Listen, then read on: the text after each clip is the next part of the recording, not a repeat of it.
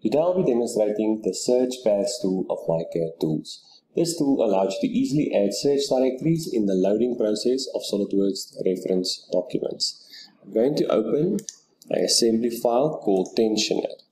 However, it should be noted that this assembly file can't be opened correctly because SolidWorks can't find the reference documents as we see here. Now these files are located in some different folder.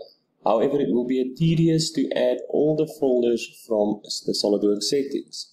So I'm going to launch the Search Path tool from the Windows Start menu.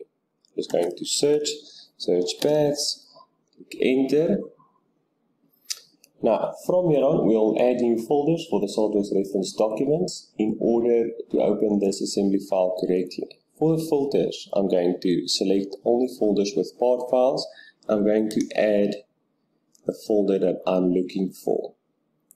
And this folder is located under my documents. And this is the folder to add.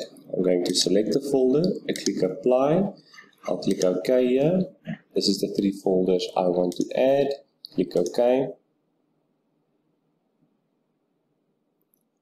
Click OK here.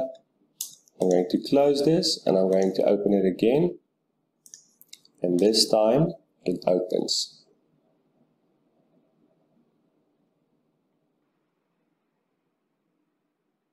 Thank you very much.